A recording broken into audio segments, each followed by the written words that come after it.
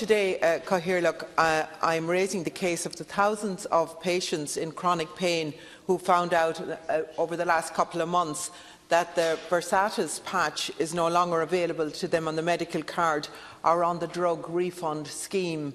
The decision by the HSE to withdraw the pain-killing patch Versatis from these patients is having a huge effect on chronic pain sufferers.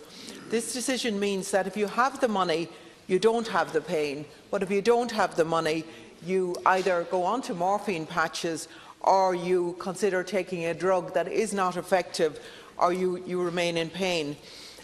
When we talk about patient-centred healthcare, this must also include empathy and respect.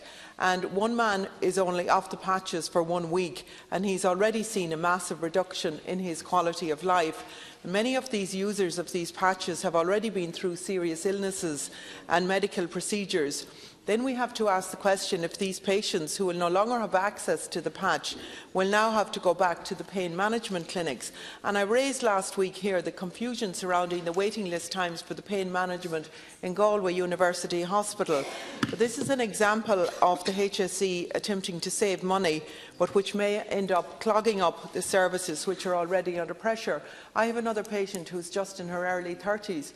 She cannot move. She's absolutely dependent on these patches, and she's been waiting since July 2016 to get to the pain management clinic in Galway, and she's been told that she'll have to wait at least another 15 months. So I want to ask, on behalf of the patients who are receiving other similar long-term products from the HSE, that they will not be treated in such a disgraceful manner. I really think we need to have a full debate in this House around these patches and the impact that they're having for people who are in absolute chronic pain. And I know that you would say that the HSE are responsible for this. I think the Minister needs to intervene here on a humanitarian ground for these patients. There's thousands of them across the country in chronic pain with arthritis and other conditions. Thank you, Cathaoirleach. Thank you, Senator.